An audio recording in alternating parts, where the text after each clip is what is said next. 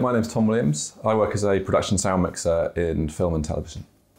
We've had a lot of very, very tricky costumes, Victorian costumes, and lav mics have been incredibly crucial to get right.